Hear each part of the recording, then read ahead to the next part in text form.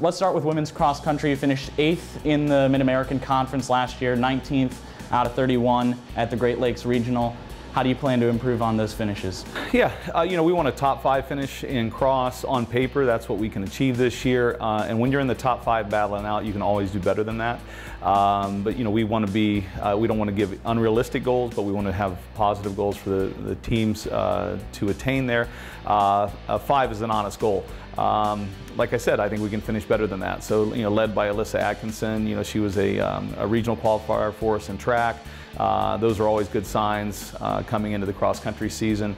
Emily Deering would be another key component. Melissa Barrett, Melissa Koziel, those are all key components in moving up in the conference.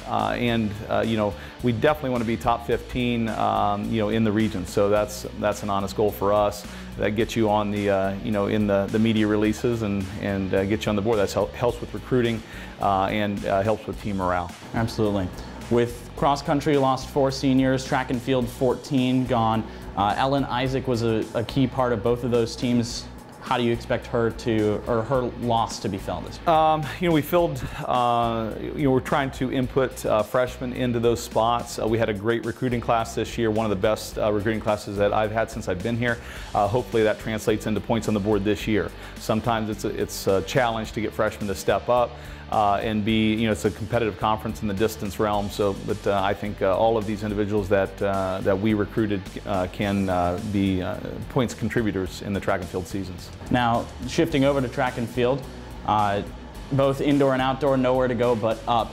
How do you get the team to, kind of buy in? Yeah, I mean, our goal this year is to be 8th or better. So, we, like I said, with these recruits coming in and the returning people that we have, that's the goal. That's the team goals, and that's what we're trying to achieve. It's all about putting points on the board. So, you have to have people that finish in the top 8. If you don't, 9th doesn't put points on the board. So that's our goal, is to get people in that top 8th or better spot. You had 3 athletes qualify for the NCAA East preliminary rounds. Yep. 2 of them were seniors, but sure. How do you expect more to qualify this year? Yeah, especially on the distance, and that's why I think that can translate into points not only in indoor and outdoor track, but first and second team all MAC and cross. So those are the goals that we have that we've set forth for the team, from our coaches, and they're attainable.